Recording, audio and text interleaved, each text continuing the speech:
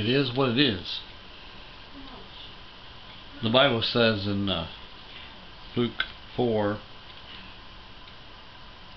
7, 8, said, "The peace of God, which passeth all understanding, shall keep your hearts and minds through Christ Jesus. Finally, my brethren, whatsoever things are true, whatsoever things are honest, whatsoever things are just, whatsoever things are pure, whatsoever things are lovely, whatsoever things are good, of good report, if it be any virtue, if it be any praise, think on these things."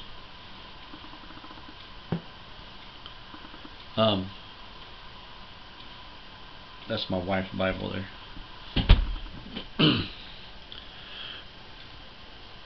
It is what it is.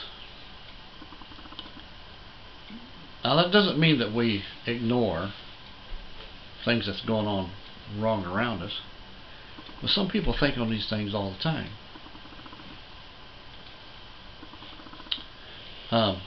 You can't get away from trouble by running from it. You can't get accomplished things by worrying about it either. So the best thing that we can do is trust God. Trust Him. Whatsoever things are lovely, think on these things.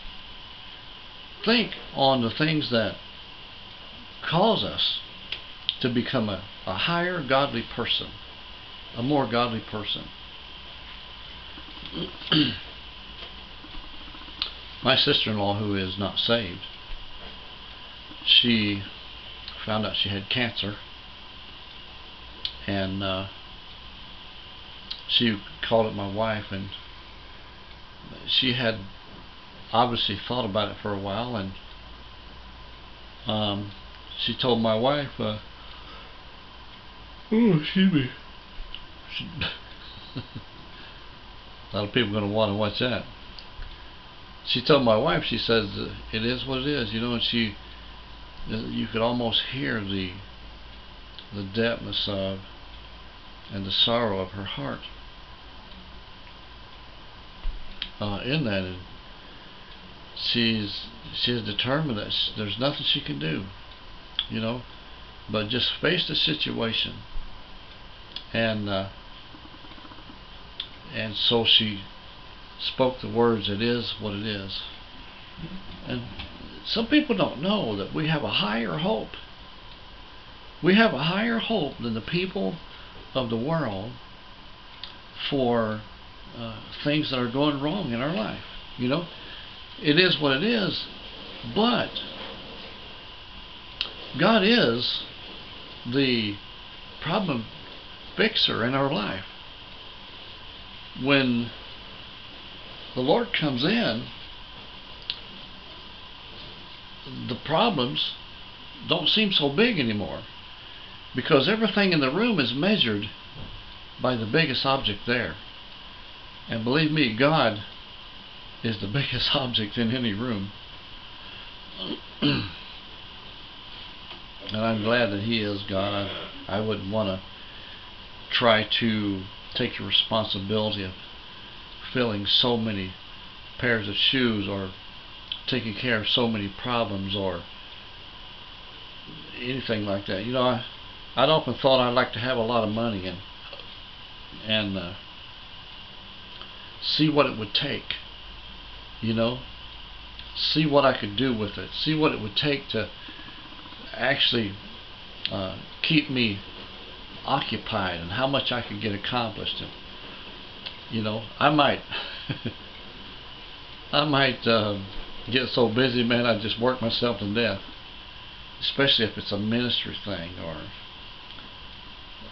or things like that. But you know, some people, they get so busy in that they forget that they came there for the ministry and what it is and who it's for, and the fact that we're supposed to be compassionate in it. some preachers, man, they lose their compassion, and they put funny in its place, and some of them put arrogance, and some of them put a forceful attitude. They'll be have a forward type of, it's like, I'm Mr. Macho, and if you don't follow me, you're just going nowhere in life, and that type of thing. But that's not what God intended for us, for people that are sick. He didn't intend that. The reason why there's such a big gap between the church and between the people anymore is because this attitude, the Modern Television Evangelism Association. That's why, and it continues to grow. And God didn't mean for it to be that way. They lose track, and it just, that's why so many people are going to the big church, because they don't have to put up with so much of that. I mean, at least they got somebody in there saying, you're going to be all right, you're going to feel fine, everything's going to be good, blah blah blah blah blah blah. Whether you are or not, they got to, after about 10 years of going to this church, they got to be wondering why some of these things aren't beginning to happen. Like the preacher said that they were 10 years ago, preaching the same thing every day since. But it is what it is in heaven. The Bible says God will meet all of our needs according to His riches and glory. Now that's what I'm talking about. That's the is what it is. We need a new hope. Don't just give up on stuff, Yeah, things get bad. Things drag on. We wait for God's promise. We wait for God's promise. We wait for God's promise. But God is long suffering. Don't forget, God is long suffering, brother. It is what it is. Okay? Amen. God bless. Thanks for joining me. Come back again next time. Another great subject right here on Cross in the Middle Ministry.